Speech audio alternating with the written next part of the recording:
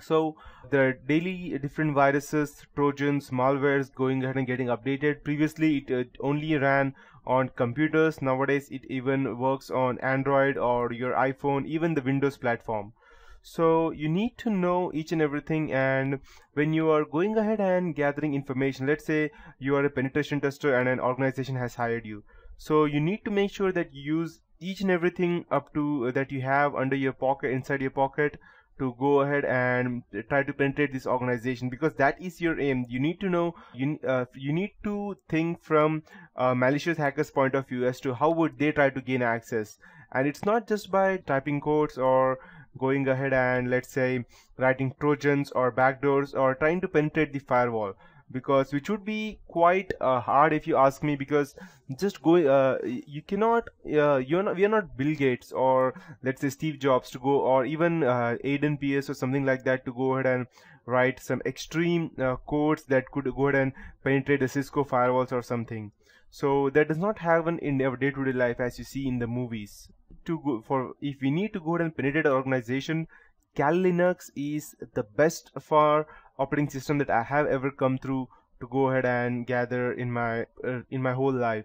So you can go ahead and write your own, let's say, programs, be it in C or Python or whatever, whichever language you want, and you can just go ahead and target it to a specific person or an organization.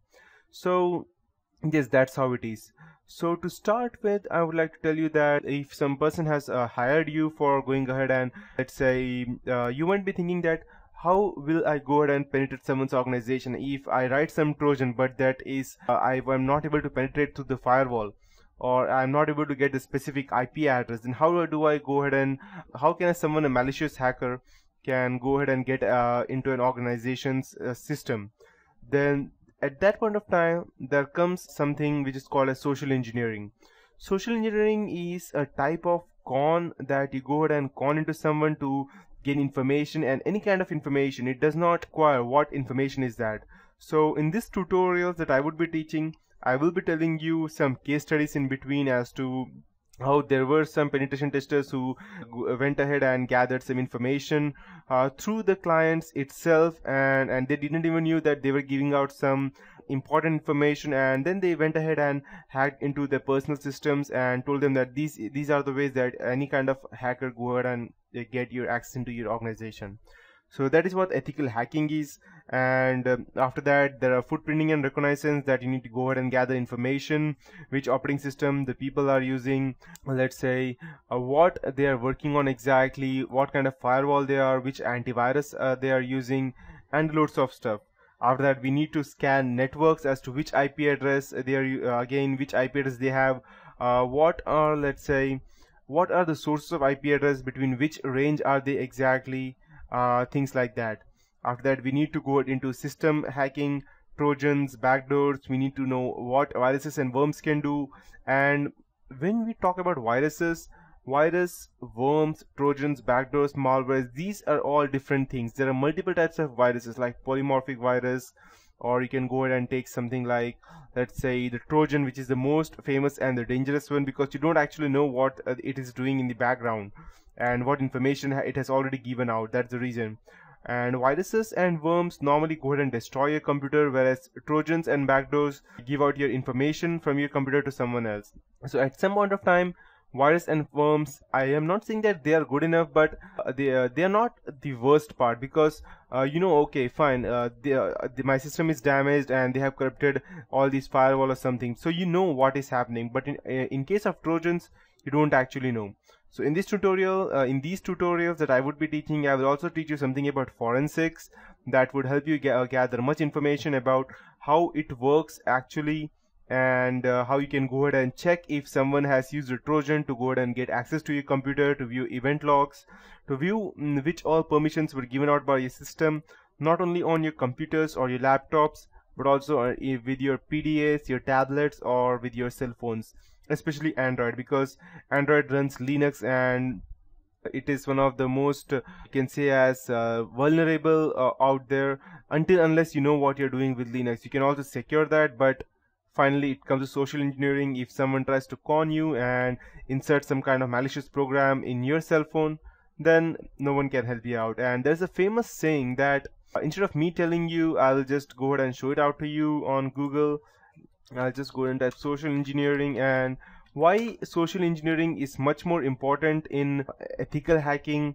I'll let you know, because let's say you can go ahead and patch a software, or you can go ahead and create a software, or even sometimes impenetrable software. But let's say thousands and or you can say lakhs of people are working on some kind of let's say a software. You can understand that one single person cannot go ahead and penetrate or try to find a specific vulnerability where 1,000 people have helped to create a specific software or any antivirus. So but there is one thing which is vulnerable to everything, that is human nature, and at that point of time social engineering comes in between. I'll show you a famous quote as to what social engineering is. Let me just go ahead and open this out. Okay, as you can see over here, that social engineering is the clever manipulation of natural human tendency to trust. So, and this is my favorite part over here. You can see social engineering is the best because there's no patch for human stupidity, and that is true. If you're thinking about softwares, you can patch them, you can give out or shell out security patches to them, or you can go ahead and secure them at one point of time. But as of humans, you cannot. There are different types of ways in which you can go ahead and gather information, and the person who is standing in front of you, who is giving you out the information, won't even know that he is giving out information. So there are several ways. I'll let you know each one by one everything in these tutorials, starting with everything. So the first topic that we will be getting into would be the introduction to ethical hacking, how it works and how it is different from movies, and what important things are that you need to consider when you are trying to gain information. And you need to set up your own lab before you go ahead and try to gain access to anything. And yes, after that there comes enumeration, sniffing, denial of service attacks, session hijacking, hacking web servers, web cameras, web applications, SQL injections, and even you can also go ahead and penetrate into, let's say, wireless applications such as WEP or WPA, WPA2 PSK, Wi-Fi modules, then hacking mobile platforms, evading honeypots, firewalls, buffer overflows, then going ahead and finally into cryptography and forensics as to how we can go ahead and gather them. So there are specific, let's say, courses out there on ethical hacking as well.